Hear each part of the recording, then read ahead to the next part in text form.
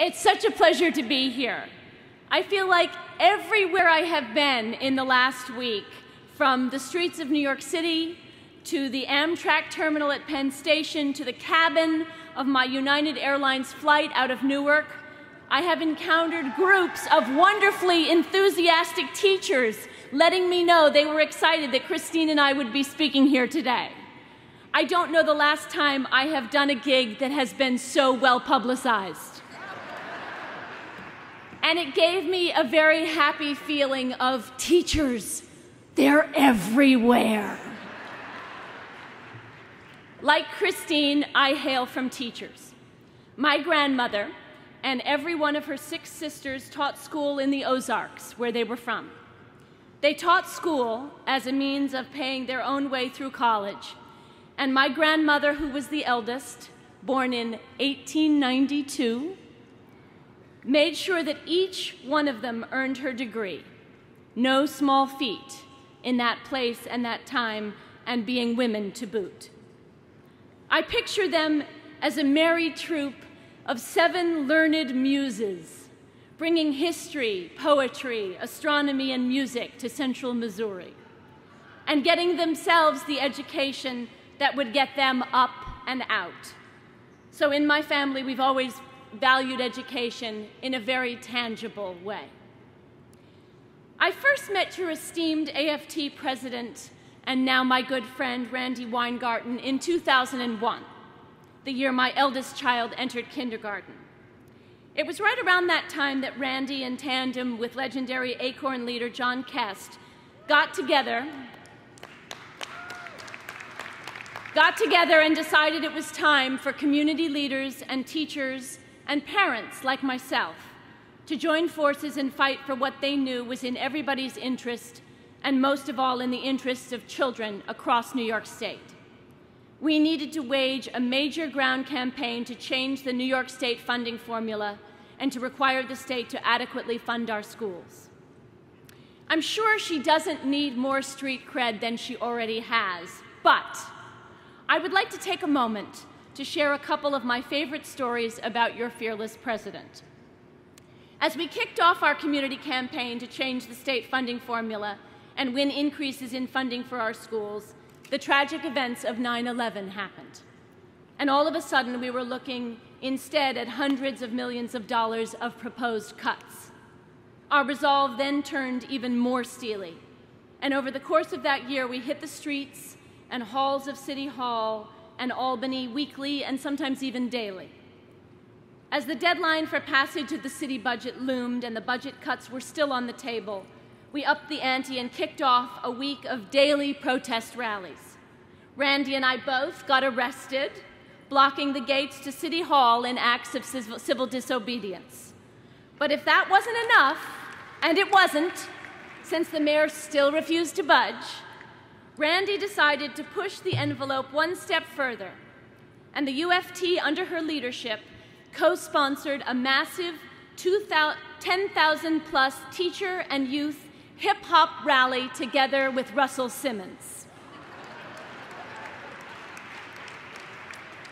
It was advertised for weeks ahead of time on Hot 97, much like today's event.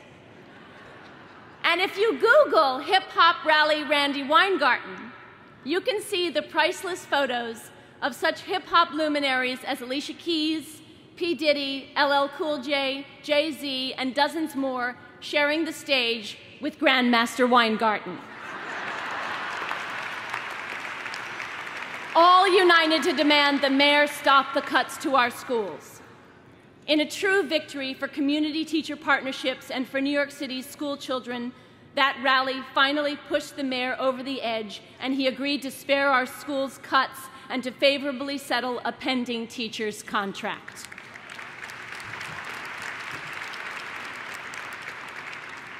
The power of parent, community, and teacher partnerships is concrete and real, and we need to join forces, harness that power, and put it to work across the country to take back our schools. There is a perception in America that public schools in our country are in crisis and decline. But in her latest book, Reign of Error, the hoax of the privatization movement, and the danger to America's public schools, Diane Ravitch puts her finger on a key point. In 1973, she tells us, 58% of Americans felt confident about public schools. But by 2012, that approval rating had dropped to only 29%. In striking contrast, however, Americans whose children attended public schools continued to have a very high opinion of their own schools. In yet another Gallup poll taken in 2012, only 19% of the public gave an A or a B to the nation's public schools, but 77% of parents awarded high marks to their own public school, the one they knew the best.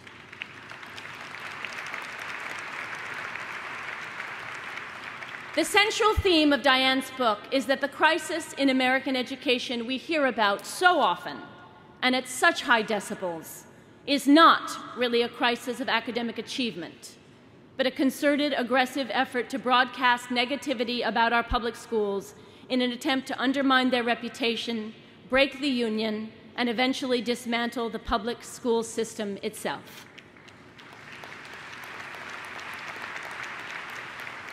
The occasional bad teacher aside, and yes, we all know they exist, students and parents on the whole love and respect their teachers, and they believe schools are doing a good job of educating their children.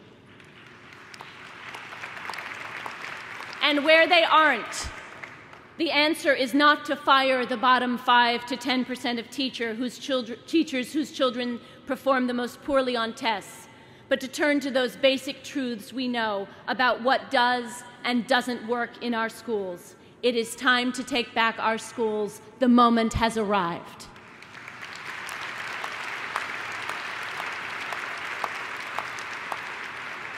I would be remiss today if I came to talk to 3,000 teachers about taking back our schools and neglected to talk to you about the man leading that charge in New York City with an aggressive, progressive education agenda, our new mayor, Bill de Blasio. Bill is a public school parent.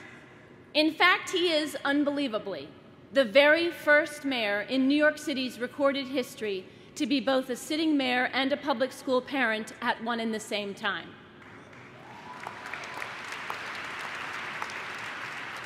He campaigned on the promise of investing major resources and time into concrete programs we know work to improve our schools and student achievement. Most importantly, full-day pre-K for all, middle school, after-school programs, and significantly increased numbers of community schools. Perhaps the most striking example of Mayor de Blasio's very different approach is the recently signed teachers' union contract.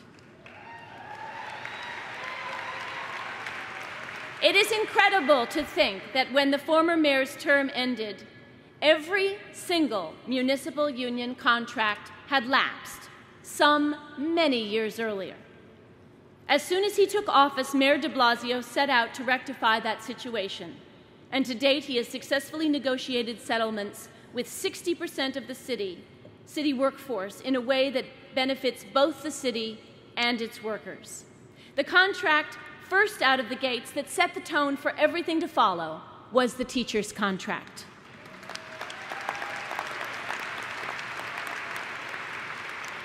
After many years of angst and impasse, it was hammered out just a few months into the new administration, and it incorporated groundbreaking measures focused on improving the education our children receive.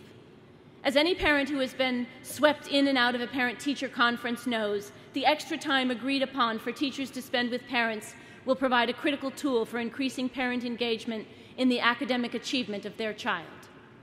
The PROS program being introduced by two visionary partners, Chancellor Farina and UFT President Michael Mulgrew, is a cutting-edge approach to creating an environment of innovation in schools. By freeing schools of some DOE regulations and UFT work rules that have made innovation difficult, the PROS program offers schools the opportunity to experiment with creative ways to improve learning opportunities at the school level. We are putting our own stamp on education reform and defining it in a way that works for children, parents, teachers, and schools across the system. With a progressive administration that respects and values the teaching profession, and a strong collaborative partner at the UFT in Michael Mulgrew, the Chancellor, the Mayor, and the UFT accomplished in the first few months of the administration something corporate education reformers would have given their eye teeth to achieve any time during the last decade. So much more can be achieved with respect and a positive vision for education reform than with derision and finger-pointing.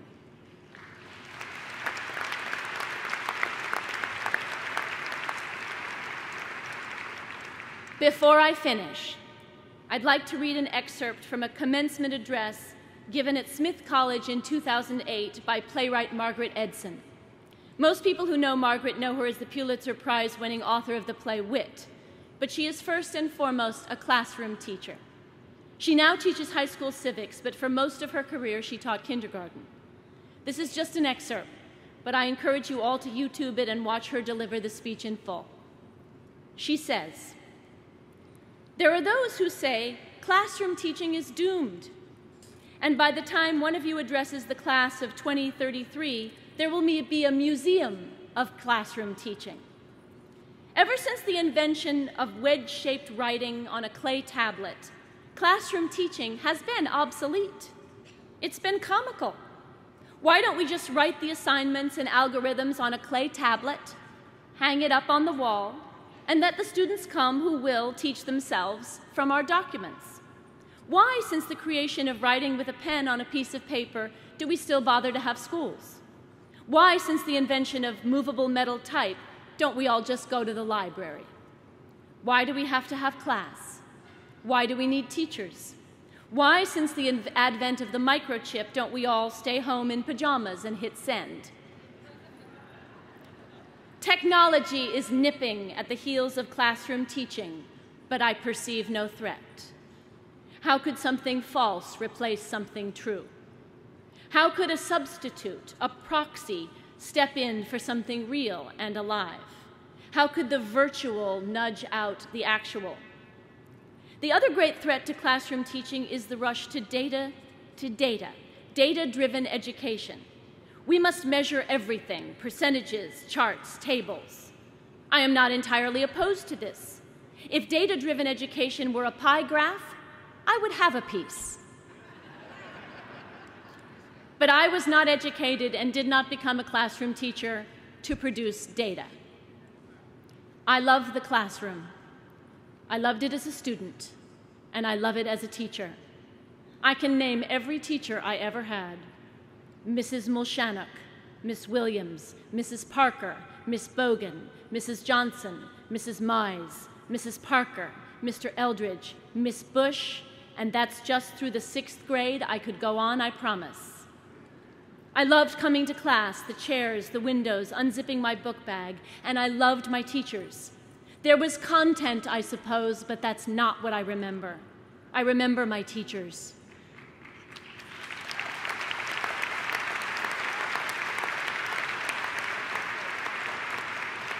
I remember being in the room, and no data and no bar graph will ever be assembled to replace that or even capture it.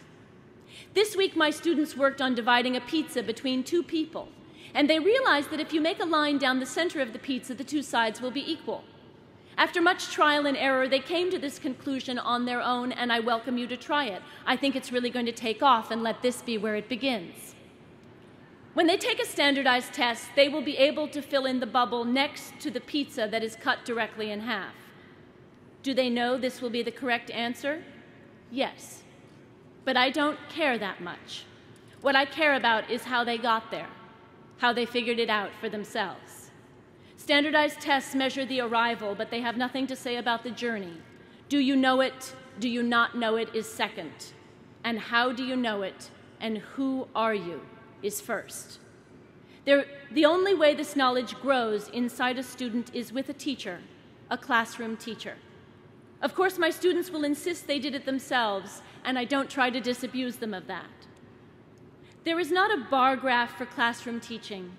There's no data for classroom teaching, and yet it persists this year and the next year and the year after that.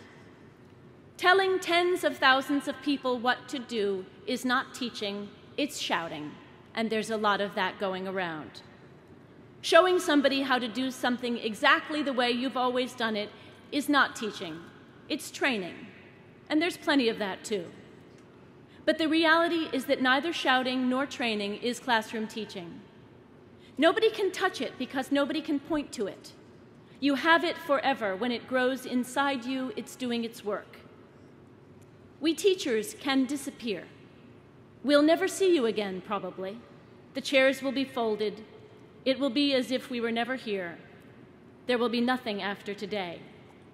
But not everything that counts can be counted, and not everything that matters can be put into a pie chart. Thank you.